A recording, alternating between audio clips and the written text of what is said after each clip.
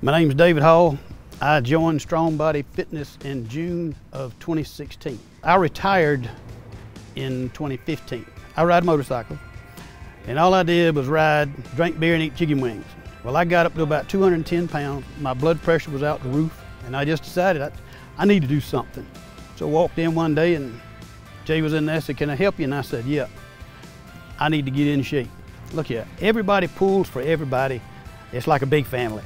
If I don't come one morning at 6:30 a.m. when I'm supposed to, then I show up the next day, people in there, "Where were you yesterday? We missed you." You know, that sort of thing.